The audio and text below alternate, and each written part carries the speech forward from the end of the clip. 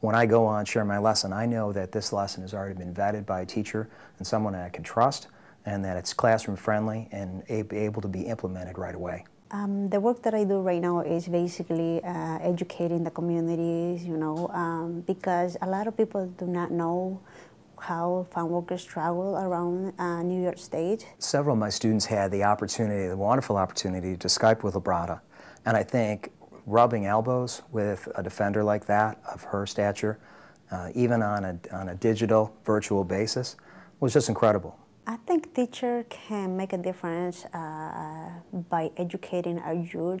They're actually already doing it by using the Speak Truth to Power from RFK Center. What Speak Truth to Power does is it makes the curriculum come alive and connect with 2013.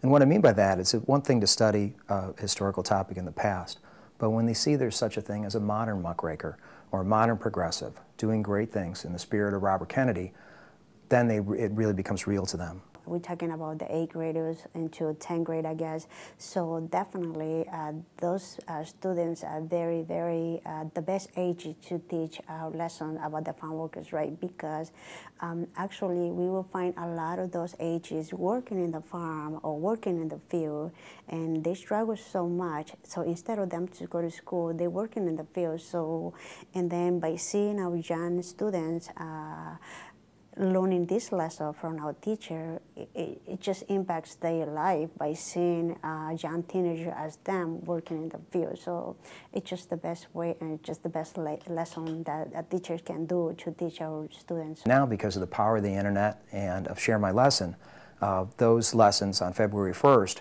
were sent out to the world. And let me give you some concrete numbers. We've had over 2,000 hits on the teacher page alone. Now, assuming that every one of those teachers teaches at least 100 students, you're talking about an incredible amount of students that are engaged in an issue that's the human rights issue of our time, and can hopefully play a part of the conversation that leads to a peaceful solution there.